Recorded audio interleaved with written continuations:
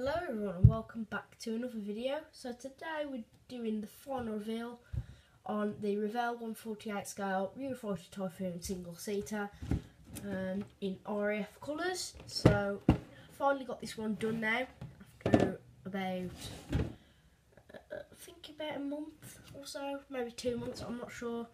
I've been working on and off a bit on the sides to the little BF109 I've been doing.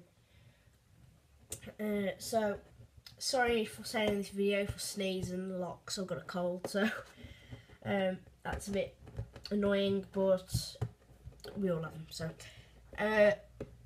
So Eurofighter Typhoon on this box. So first of all, we'll talk about the kit. A few fitted shoes here and there, a few slides didn't fit very well. But overall, quite a fun kit, not too bad at all. So instructions were quite easy to follow, usual Revell, and yeah, so let's get on to here. I've done it in a bomber type version instead of the fuel tanks. So here we have it. Quite big, to be fair. If I put it next to a Hurricane, you'll be able to see. That's a 148 Hurricane, so it's quite big. It doesn't look that big on camera though, so yeah. So first of all, I'll start where every build usually starts, in the cockpit. So I don't feel you'll be able to see in there, but the canopy had a seam line down there. Now I'm not sure about that because it was clearly obvious. I think it's where it's been put together, but I didn't really want to sand it off because I didn't know whether I'd wreck it or not. So yeah, there's the cockpit in there. I don't think you'll be able to see it very well, but yeah, the canopy's all closed up anyway. So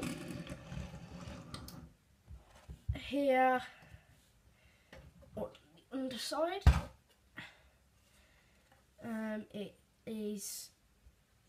it has got these little, well, quite big actually, missiles here, two of these bombs, and what's it called now? Can't think. A missile and one of these cam things. I don't know what they're called, but I'm not an expert on bombs and stuff. So I was gonna have this out here, the thing, but didn't fit very well, so I ended up just gluing that on and filling it there. So in the intakes here, got a lot of detail. Put a bit of a wash in there. And landing gear as well, quite detailed. So the fit round the landing gear was okay. These bits didn't fit very well, these doors here. These ones did fine, but that didn't fit very well. Had no problem with the nose wheel, it was just these two. The engine intakes, I mean exhaust or afterburners or whatever, these, I sprayed these Alclad. They were obviously too light, so then I went over them with gunmetal, and I'm going to say it did make them a lot shinier with the Alclad underneath. So I think that's what I'm going to do in my next build, because I'm doing a jet for my next build for Frankie Day's Cold War grip build. I'll tell you what that is in a minute. Actually, over there, you can obviously see what that is. So yeah, I think that's what I'm going to do. I don't know whether it did lay on really nice and go a lot shinier, so I don't know what it did to the paint, but yeah. Then that's Alclad round there as well. I didn't put a base coat on because it's quite dull anyway. It's not too shiny. The weathering on this as well. Here, got the exhaust smoke coming out, which is actually like that on the real thing. If you have a look at pictures, Now, I was going to do this, I said in one of the videos, can't remember what update it was. I did say I was going to do it in just all clean and new. And then I came across a picture of this exact aircraft, same number, same plane. And it looked absolutely weathered, and you could see all the pre-shading on it. What I mean by that, you could actually see all of the dirty, the pan lines, and here it was all really dirty around here. It actually looked really nice and weathered up, so that's what made me do that. As I say, I was going to do it brand new, but yeah. So I did go with one fuel tank. I wish I'd kind of gone with fuel tanks here and there now, but oh well. I think I'm going to get another one of these, maybe the 2-seater, or another one but in the different RAF squadron scheme. But overall, I think it was a good build. I used Revell colours on this as well. I think that was Tamiya actually, that was Tamiya up there. But the main colour I used, if you want to know, where is it? Was Revell, just grey colour. These paints, they're a bit hard to thin down actually, I found.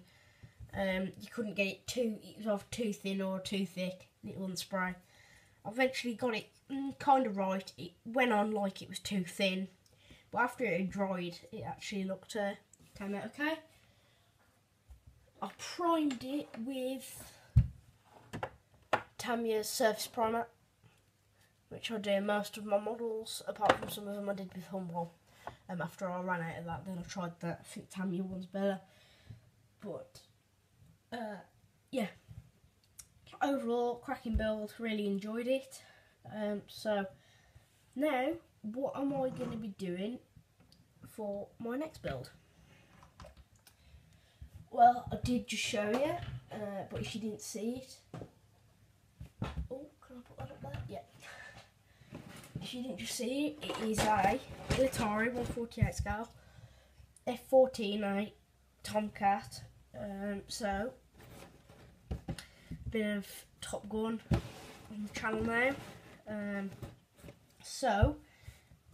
I'm entering this into the Cold War group build, as it did do Cold War operations at the time in the Cold War, and so I looked up on Google. So it's kit number 837. It was made, I think, in 1995. Yep, there, and yeah. So it looks okay inside the box. There's a canopy. Instructions are a bit basic. There is this file. So lots of detail, really nice detail. Bits of flash here and there. And what I did notice was there was these weird swiggly patterns. I don't know what that's all about. Maybe where it's got wet, maybe, and the water ran. I'm not sure, but turn this light on here. If you can see it any better. See it there on that stabiliser? Is it a stabiliser? Yeah, I think so. And on here as well. This one actually looks like water where it's ran, but this just looks actually quite, what can I say, neat? I don't know, like it's been put there. So maybe just an injection with the moulding or something.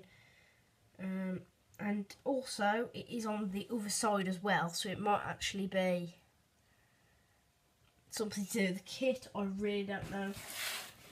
If I look on the tail on there, I can't see any wiggly patterns on there, so I don't know what that's all about. But I will be starting this after I've done the inbox review after this video, so that'll be up a day after this one goes up. So it's quite big, to be fair. If I bring the Typhoon down again, that's a fuselage. So it is massive. As the Tomcats actually are quite big. So Yeah, lots of detail in here actually. Not sure where it's going to go. A couple of sink marks here and there. A bit of flash, not much flash though. But you have a bit in there. Around here. Not much, but the detail on this kit is actually really nice, to be fair. And you've got lots of bombs and stuff with it, so...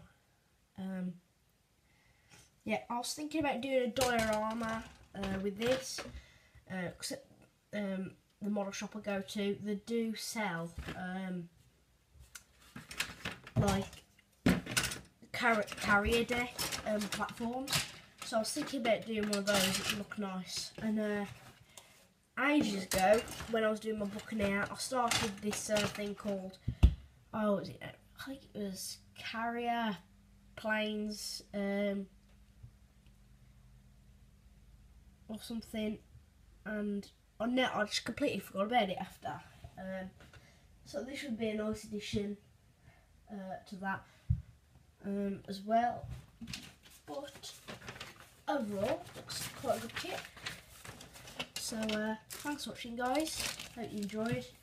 It's a very good build on this Typhoon. So I'd recommend it. To be fair, it's a nice kit. A few issues here and there. You might need a bit of filler, but and sanding. Overall, good kit. So thanks for watching, guys, and I'll see you on the next build.